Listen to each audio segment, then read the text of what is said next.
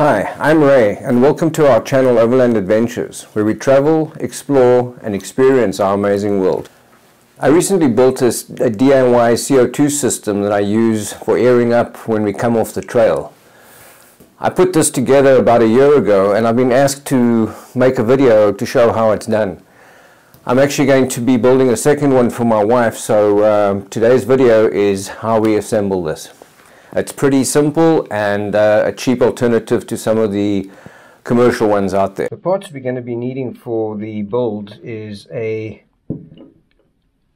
preset gas flow regulator for carbon dioxide set at 150 psi constant pressure.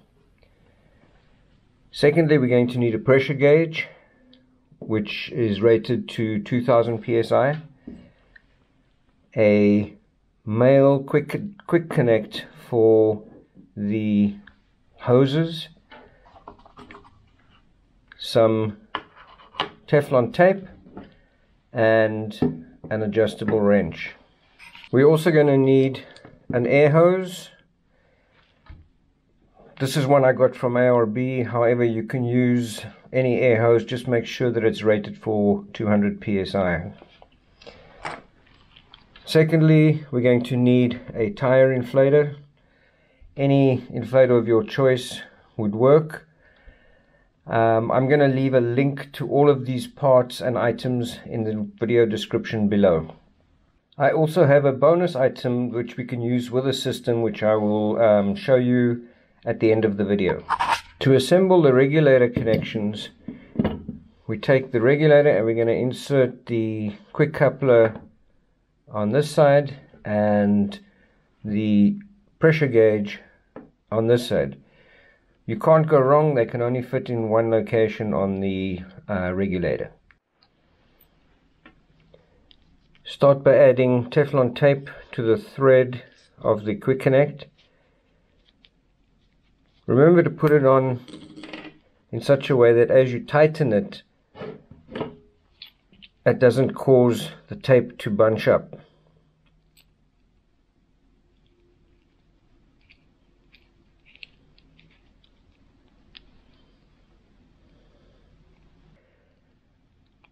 Snug the connection up with the adjustable wrench, and that one is done.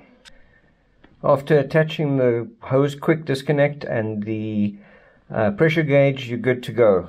The last thing is to attach it to the CO2 cylinder.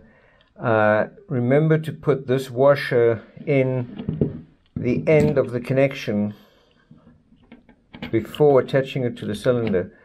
And this washer is a little bit small, so it tends to get lost if you take it off the cylinder. So just remember that and be careful. So this is the complete unit. We basically just added the quick release or quick disconnect and pressure gauge to the regulator. Then we have our air hose and our tire inflator.